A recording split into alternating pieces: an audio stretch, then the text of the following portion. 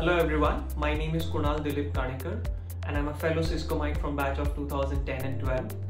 I have a work experience of 8.5 years, of which 7 years I spent with Cerebris Consultant, and for the last 1 year I'm with Ernst in the People Advisory Services team, working as an HR consultant.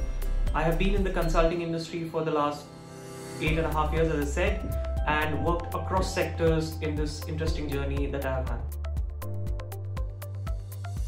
About certifications, I think they help us stay relevant and also gives the opportunity to think deeper in some of the challenges that we face in the corporate world. The most recent certification that I've done is from ProSci and into change management, of course, which is the hot topic right now in terms of how to deal with change, what to do with it. So I've got myself certified and I'm a certified professional in change management. One before that I have done in Train the Trainers, because I'm a trainer as well, being an HR consultant. So I've done multiple certifications in Train the Trainer to hone my skills and sharpen my skills as a trainer. Regarding professional courses, I have done 1 year part-time general management program from IIM Bangalore. After that, I have done a certificate course in HR analytics from XLRI. And after that, I've done a certificate course on talent management from IIM Ahmedabad, and thoroughly enjoyed all the three. They have taught me a lot. About working from home, act responsible. Act responsible towards both. One, your work, and second, your home. Doing the dishes is sometimes as important as doing your presentation. And once in a while, do take a break. It helps you refresh, rejuvenate, and get back onto it with full vigor. To me, motivation and productivity do go hand in hand. One cannot live without the other. And when it comes to motivation, there are certain basics which have to be kept in place. In my organization, the first one is communication. In today's times, it is important to be clear and transparent in what we're doing, and my leaders telling that to my employees, which is fantastic. They're constantly informing about what's happening in the market, what's happening in company, and allaying any fears that they may have regarding their job or insecurity. Second is, of course, they're hearing them out, listening to them, and providing responses to them in whatever forum that they may share those issues. This being said, the next important thing is that they are comfortable to work from home. It is the technological support which is very important in such times, which they are doing seamlessly, and they are very happy to work from home. All this said and done, the most important and basic point of productivity will be only once you trust your employee and provide them the necessary flexibility, especially when they're working from home. And if you have that, that's a good recipe towards a good, productive and motivated workforce. Engagement in times like today is very important, and my organization is going all out in ensuring that we cover all angles when it comes to engagement. We are connecting with our employees through multiple forums.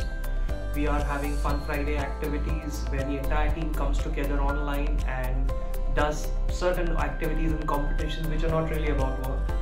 Beyond that, we are also having parties online. Can you believe that? We do have parties online as well to connect informally with our colleagues once again, which we used to do in our days when we used to be at office, but now it's not possible. And also we are engaging with them on learning platforms where we have tied up with other institutes like HULT, where employees could connect and learn at the same time, which is brilliant.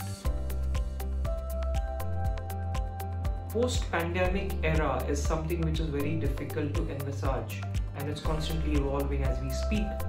We at EY believe in a model what we call as now, next and beyond.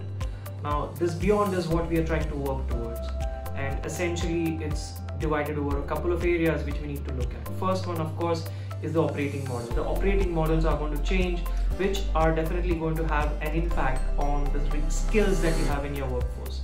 So you would hence need to reskill your workforce and remobilize them in a certain way that you have never done before.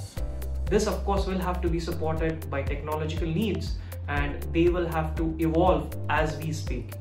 And once all this is in place, you will have to reimagine your cost structures and build an entire organization around the points which I just spoke. All this is coming our way. Well, when it comes to managing my LinkedIn accounts and my LinkedIn contacts, I look at it from a sales or a PR angle. Why? Because one, you need to be very diligent about it in terms of what process you follow in connecting with people on LinkedIn. Be very disciplined whenever you meet somebody, immediately connect on LinkedIn, share your details in terms of what you bring to the table and what you're expecting from that person, if there was any expectation. Why PR? Because I would want you to research about that person and what are the likes and dislikes are from a professional perspective. Read the pages that they have liked, like what they have shared, and also, and most importantly, engage with your LinkedIn contacts, not just when you need them, but engage with them when they share their views, express your views, and constantly stay connected, and not just the time when you need them for a job opportunity or any work that you need done. Market dynamics are constantly changing, and so is it for the job market. But one thing which remains constant is the simple concept of demand and supply. The same thing works for job markets as well. One needs to stay relevant by constantly doing the plan, do, check, act cycle again and again for yourself to understand what is relevant for you and where you want to be in the long term. If you can align these two, then you got it right. From a hiring perspective, I think the gig economy is going to get stronger. We are going to see more contract-based work. We are also going to see hourly contracts for employees in certain roles. There is going to be tremendous change in the way we work, so certain roles that we existed may not exist going ahead. As we can see, the technology is going to come stronger and some of the roles are going to be obsolete. Hence, your workforce planning will go a drastic change. There will be certain niche skills which will get higher value than others, and probably the demand for such roles which are more technology oriented is going to only go up. Live projects are great opportunities for learning.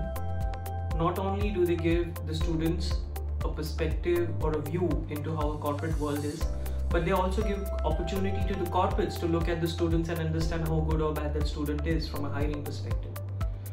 Today, when we are working virtually and the times are difficult, it is even more important for students to go out into the market and try to get projects. My only suggestion is do as many as possible. Don't worry whether the project is good or bad. Just do it. Try to excel in it. Try to impress your corporates with that. And the mantra is fairly simple. Show your knowledge, show your dedication and great attitude, and finally excel. That's how you succeed. From a consulting perspective, I would say we like people who are good in communication, who have an analytical mindset or a solutioning mindset, and third, of course, they bring great attitude to the table. But giving the larger context in time of today, I would say the personality types that we would look for are people who are optimistic, who are fearless, and most importantly, adaptable. That's the key.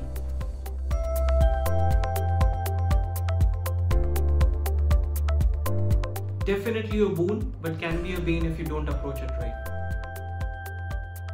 This is what my professor in IIM Bangalore taught me. One, he said, always say things which are positive.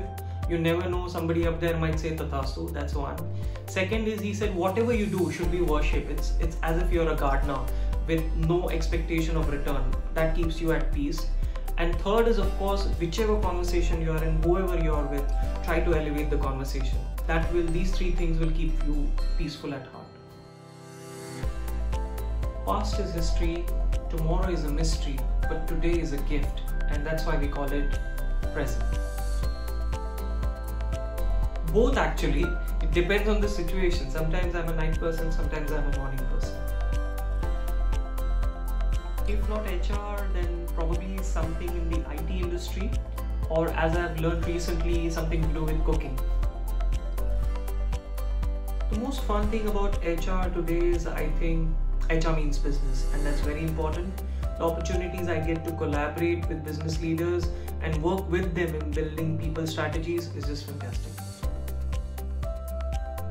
Well, I do watch Netflix, but more of a board game person. Ludo, business is something I like, and also PlayStation.